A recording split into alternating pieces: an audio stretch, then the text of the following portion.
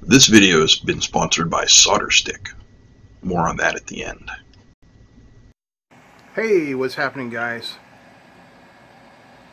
Well, if everything went well, I've had my surgery and am now recovering. So I recorded this over the weekend before my surgery. I'm still playing around here with my Anycubic Kobra Neo, and I'm having a blast with it. Currently, I am printing a stringing test, and I'll show you more about that later. But I have been able to actually print some things now that are kind of cool, and am in the process of tuning this all up. So you guys have already seen some of the stuff I printed before, you know, the benchy, the little vise, the actual screw and nut. So what I've been concentrating on now that I've got that out of my system is tweaking and setting everything up. So like I printed out these little 20mm cubes, and I'm just trying to make various adjustments so that it looks as nice and as smooth as possible. And that involves changing a lot of things: the speed at which the filament is extruded, the speed at which the head travels, the heat at which the filament is mounted, the heat to the bed. There are just many variables. So I've been tweaking and tweaking. Like here's another one. You can see big difference there on those Y corners right there. See that?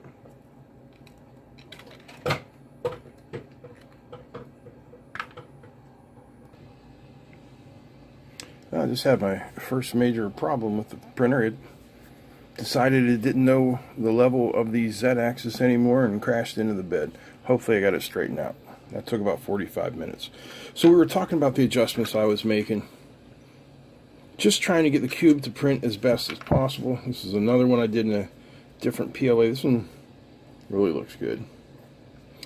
So then I started with the stringing things. See how they got like some strings hanging between there? There's settings for that, and the retract settings is one of them. So this is 190 degrees, 1mm retract 25 millimeters per second. And that's pretty good. So I made a change to see if it would do any better. 190 degrees, 1mm, 40 meters per second retract. And see how much worse that is? This is what you got to do with the 3D printing. So then we went, I thought I wrote that down. This is the retract test, and again, I don't know how well you can see this. Let's zoom in. So there's 1mm of retract, 2mm, 3mm, 4mm, 5mm. And the retract is at the end where it is actually squirting out the liquid plastic. When it needs to move somewhere else or change direction, it'll pick it up just a little bit and then put it back out. And if you don't have those settings just right, you end up getting the strings. Now see, I forgot I marked these two. 192 degrees, 1mm retract. This is 40 millimeters per second on the retract. This one is not marked. But you know, we hold them up here and we just look at the difference. We change only one thing at a time, and we say what was better. Well, this one is better. You can see on this one we have the beginnings, what would be some stringing. This is much better. Look at the smooth sides. You look at the bottom. There's the bottom. Is that right on it? Why can't I oh, there's the bottom. Let's see, I can't find on the bottom on this one. Yeah. So then I tried to draw out a case for a Raspberry Pi. It's kind of okay, but the settings are bad. And it's got a little rail on it. Yeah, we're getting there. But didn't really want to tell you about all, well, I guess I did really want to tell you about all the little tweaks I've been doing, because that's what 3D printing is about. Tweaking everything until you get it right. But what I wanted to show with you today and share with you is somebody had mentioned Octoprint to me. So what is Octoprint? Well, first, once you have your 3D file, it has to be sliced into individual layers that the 3D printer can print. So you need a program called a slicer. This is Cura. It's one of many. So you bring your item in, you put it on there, you set all your settings, and then you tell it to slice it, and it sends it out, and it wants to send it to a micro SD card, or if your printer is directly connected via USB cable, you can send it out that way. What Octoprint does is it's basically like sort of a print server, and it is running on a Raspberry Pi. So a test print after my crash, you can see I was trying to print out a fillet gauge when it crashed the first time. But hopefully, yeah, it seems to be printing okay. Anyway, what we're coming over here to show you is my second Raspberry Pi case I printed, which is very nice, and mounted on the back of this thing here. And it is running Octoprint, and it has two cables that come out of it. One is a USB-C cable that controls the printer itself. This control panel now, we're not even really using it. And then there's another cable that comes to this webcam. And if you've ever watched the 3D YouTubers, they always have a super quick little time lapse. It looks something like this. Pardon me for not setting up a capture. I'm having some audio difficulty with it at the moment, so you have to look at the camera. So we are on the temperature screen of Octoprint. And you can see we have a target temperature of 192. We're at 193.7. Looks like we're getting ready to print. Let's go over to control here. You can actually see the camera. Things are moving. Let's see what happens. Hopefully it doesn't crash. I had a little crash trouble with Octoprint before.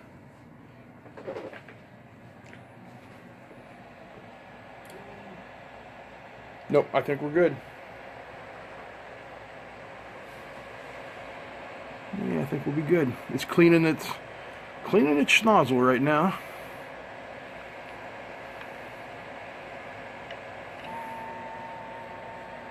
Yeah, very good. All right, so let's go back to Octoprint on Octopi. So you can see now we are connected. It is printing. This one's printing is called Big Fairy user, and the time lapse is running on the change of Z. Print time, I think it's going to be around an hour for this. And you see we have controls over here as well. We can move our X, Y, and Z axes. We can extrude or retract filament. We can turn our motors on, off. We can turn our fans on, off. We can even mess around and control some things here in the firmware, but I don't know much about this yet, so we're not going to mess with it. Also, there is a G-code viewer here, so you can actually see what it is doing. That's pretty cool, isn't it? It's actually showing you the lines as they're printing them. So that's an infill. Actually, that's probably the first. Yeah, that's probably the first layer going down. There's a move, and now it's printing. If you wanted to see the actual G code, you can come over here and see it. These are our time-lapse controls. Completed time lapses are stored down here. But what it's doing is at a minimum of every 15 seconds, it's checking for a change of the Z-axis. And if so, it takes a picture, and then it puts them all together at the end, which is just very cool. So, like I said, this is running on a Raspberry Pi, which allows me to control that printer all the way like 7 feet over there, which is really unnecessary. In my case, it's fun to play with, though. But let's say you designed in an office somewhere and your printers were, you know, in a printer room, you know, so it's quiet. This is what you would want. You can access your Octoprint, what's that called? Octoprint, from your phone, tablet, computer. You can even run it on a computer. Doesn't matter. So I forget who suggested I give a look into Octoprint, but I have, and it is super cool. So here's my last print off the printer, and it's going to help with some design work I'm doing. This is just a simple radius gauge in millimeters. You know, when you find something that fits the proper radius, see there's light coming through there, no 10, 11, yep, so about 11 millimeters is the radius of that finger. Very cool. I've printed out a bunch of these fidget cubes. They print in place with the hinges built in, and then all you have to do is snap them. I gave one to my son, I gave one to his girlfriend, and I gave one to my aunt in the nursing home, who seems to enjoy playing with them as well. This is the first one I did in this scale, and you can see it's a little rough, but it's working great. And then this was my last, no, that was not my last cube. Where's my last cube? This was one I printed after the crash. I didn't have my Z set right, so actually had no bottom on it whatsoever. What did I do with my good cube? I don't know. It doesn't matter. I've got the printer working. It's dialed in.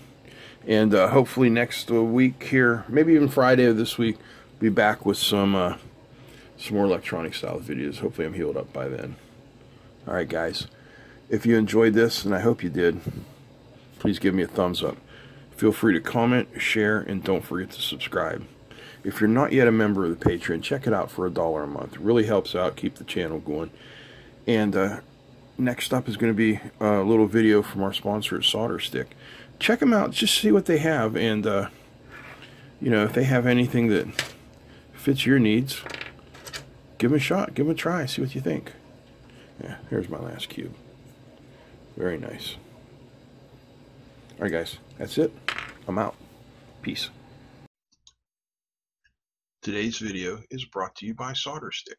Solderstick makes quick, waterproof wire connections that last a long time and protect whatever it is you're working on. They sell different types of connectors, everything from T-tap connectors, which allow you to put a splice into the middle of a wire without having to cut the wire or remove any insulation.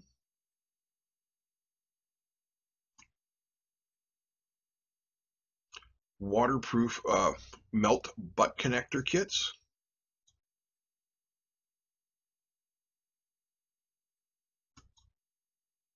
Spade connector kits, which if you work on cars or boats, you know how useful they will be. And the same goes for ring connectors. When you need to connect a wire to something with a nut and a bolt, this is simply the way to do it.